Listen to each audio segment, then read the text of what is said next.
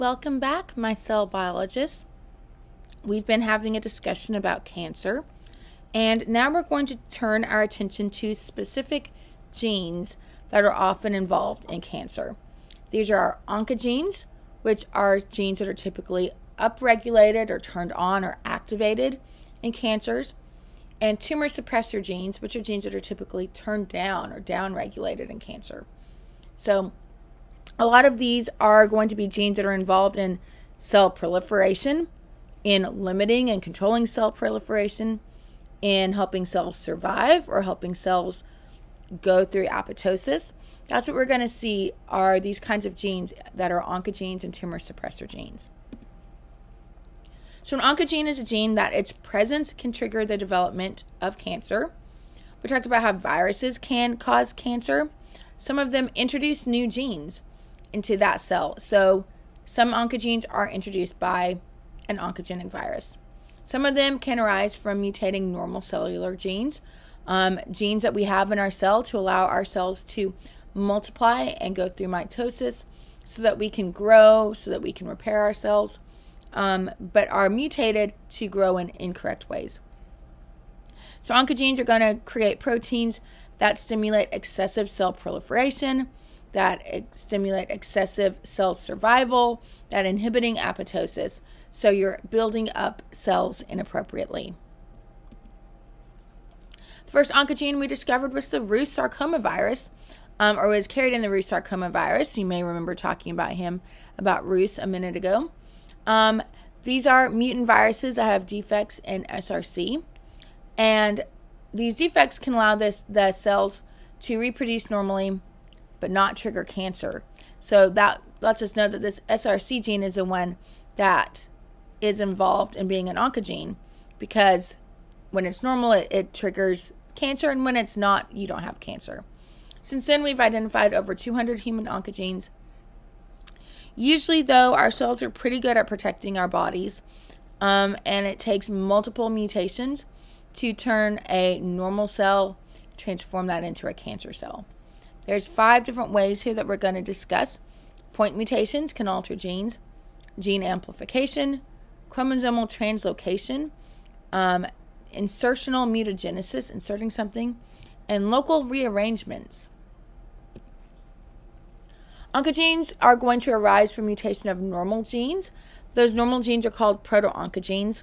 Proto-oncogenes are normal genes that allow our cells to contribute to cell growth, to survival, how our cells normally regulate themselves.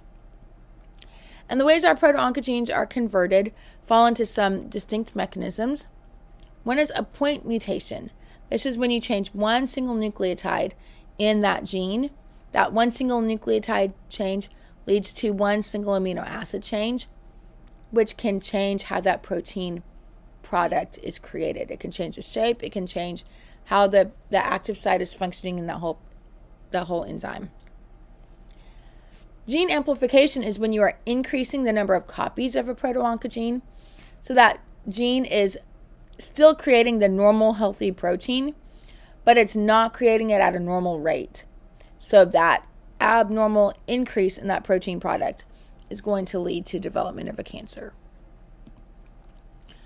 A chromosomal translocation is when here you have this normal chromosome and you just break off their ends and put them back on backwards. So instead of having a yellow one and a green one, you have 2 that are a mix. So this chromosomal translocation between chromosome 8 and 14 is found in Burkitt lymphoma. So this proto-oncogene called MYC is found on chromosome 8. And in the translocation, it gets put right next to this gene that's very active. And that causes MYC to start being transcribed a lot. So you get a lot of MYC protein building up. That is a translocation that does not change the gene product, the shape of it. You have the normal protein, but in an abnormal level. That leads to Burkitt lymphoma. Another translocation would be the Philadelphia chromosome, where the end of chromosome 9 and the top of chromosome 22 end up together. So these 2 genes, ABL and BCR, which should normally be separated on separate chromosomes, are now put together and they create one protein, one fusion protein together. So this BCR-ABL fusion protein, that's an abnormal protein that is associated with chronic myelogenous leukemia. So in both of these, we are creating a protein either in abnormal levels or an abnormal protein that encourages that cell to survive and multiply. Local DNA arrangements can change a proto-oncogene either by a deletion, so you're just taking something out, an insertion where you're putting something in, an inversion where you are doing something like this, or a transposition. An inversion is when this gene is normally like this. You have this gene, you have this gene. Then the DNA is broken and flipped. And when that DNA is flipped, you have this new combination gene here that is called TRK. So TPM and NTRK are broken and rejoined. That gives you this weird fusion protein. This is called the TRK oncogene. And this protein makes a dimer that is constantly active. So this kinase is going to be constantly adding phosphate groups to molecules. And that's going to send a lot of signals controlling how your cell is growing and going through the cell cycle. Retroviruses are viruses that can insert their own DNA into your DNA. So they can insert an oncogene like we already talked about. But retroviruses can also sometimes cause cancer even without having an oncogene. What they do is they put their genes near a proto-oncogene, which turns on that proto-oncogene inappropriately, so that gene gets overexpressed. So this is called insertional mutagenesis. We see this a lot in a lot of animals, but it's kind of rare in humans specifically. Oncogenes are going to fall into 6 categories. Growth factors. So you are creating a growth factor. You're sending out a signal for cells to grow. Receptors. So things that should be receiving that growth factor signal are suddenly going to be turned on in ways they shouldn't. Plasma membrane GTP binding proteins, that's something we'll come back and talk about later. Non-receptor protein kinases, that's something we'll come back and talk about later. Transcription factors, and regulators of either the cell cycle or of apoptosis. So normally a good healthy cell is not going to divide unless there are growth factors stimulating it to divide. Monkey cells can be infected with this oncogene called simian sarcoma virus that will cause the cells to create a mutant growth factor. And by creating that growth factor, the cell is constantly stimulating itself to grow. Instead of getting a PDGF from an outside source saying it's time to grow, it's just telling itself to keep growing. Human sarcomas also can have PDGF-related oncogenes.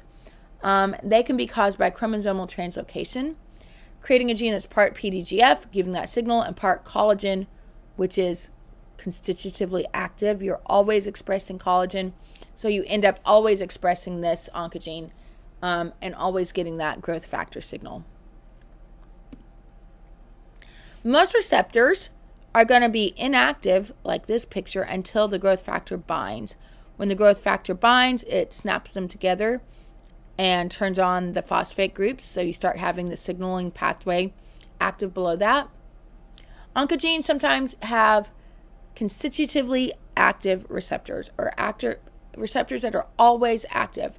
So here, this is a constitutively active receptor. It doesn't have a growth factor bound. It doesn't even have a place for a growth factor to bind. But it has this on signal here, these little phosphates that are going to constantly be sending this signal into the cell to grow. Whether or not there is a growth factor, it doesn't care. It is constantly sending the signal to grow. Some oncogenes are going to make the regular healthy growth factor here, but too much of it. Instead of having 1, you've suddenly got 3. So you've got too much of this signal activating that cell.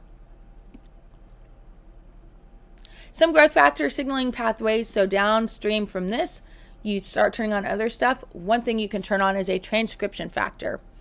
Transcription factors are going to cause gene transcription. So you are changing how your genes are being expressed. So oncogenes might make mutant transcription factors.